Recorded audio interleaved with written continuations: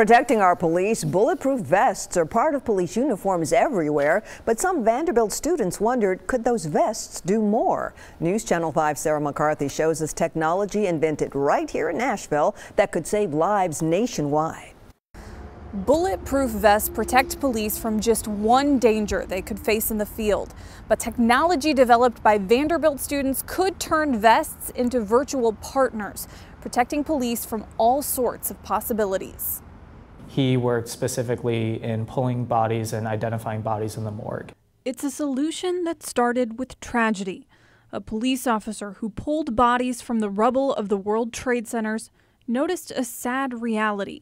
Despite their bodies being mangled, and was the fact that their vest was in one piece, it was durable. And so he essentially thought, why can't the vest do more?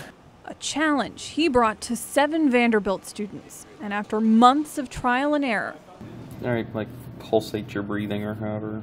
This is their solution.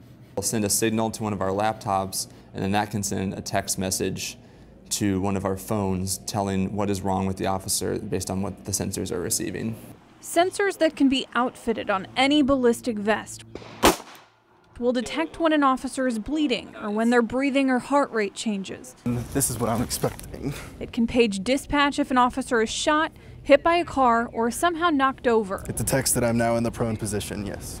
The sensors will trigger an alert, much like calling dispatch for backup, protecting those who serve us. Being able to offer a system that can be there for them in the same way is, I think, a great way for engineers to kind of tie it all together.